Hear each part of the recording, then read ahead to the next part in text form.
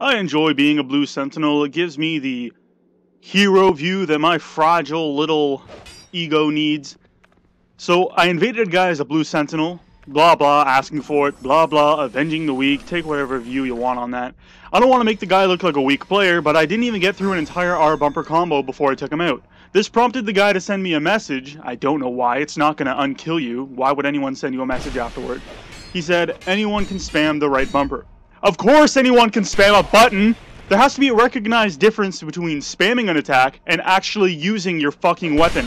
Typically, our trigger is a slower attack that requires an opening to use, and in the event you miss, it leaves you vulnerable to an attack. You want to use something fast. If you're going to hold up a great shield, then I'm going to hit it repeatedly with a piece of metal until your stamina is gone, and then I can attack your health instead. Am I spamming that button? No. Well, I am, but only if you're spamming the block button, and in that case, I guess we're even.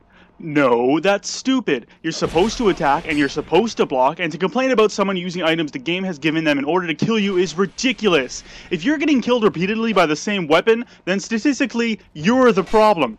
Better yet, why the hell haven't you gotten that weapon? Fucking assimilate, people! Or, be the hero that finds a way to beat that weapon in question. Trump those assholes, and then send them a message about their mother and her less than celibate ways. Man, I'm loud.